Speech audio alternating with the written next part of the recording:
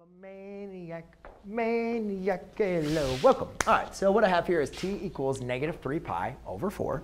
And what I want to do is show you how to find that point on the unit circle. So first thing I always notice is it's negative, right? And when I notice that problem's negative, I always like to kind of write out and say, okay, don't forget you're going to go in the negative direction. Because a lot of times we get so used to always going in the positive direction, we need to remember that the measurement's going to still be the same, but it's just in the negative direction. So we know we're dealing with the unit circle. Halfway around the unit circle is pi.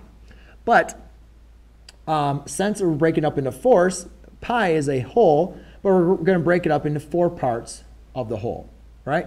1/4, 2/4, 3/4, 4/4. All right? So it says negative 3 pi over 4. Well, that's 1 pi over 4, 2 pi over 4, negative 3 pi over 4. So that's going to be my terminal side, as this is my initial side.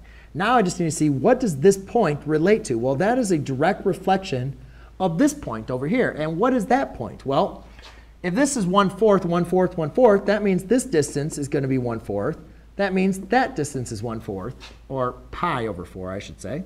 So what angle here is pi over 4 away? Well, that's going to be this point over here. So this point is square root of 2 over 2, comma, square root of 2 over 2.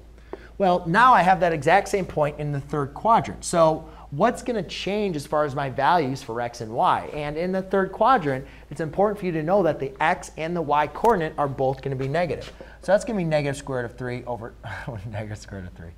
Negative square root of 2 over 2, comma, negative square root of 2 over 2. And there you go, ladies and gentlemen. That is your coordinate point at the angle, negative 3 pi over 4. Thanks.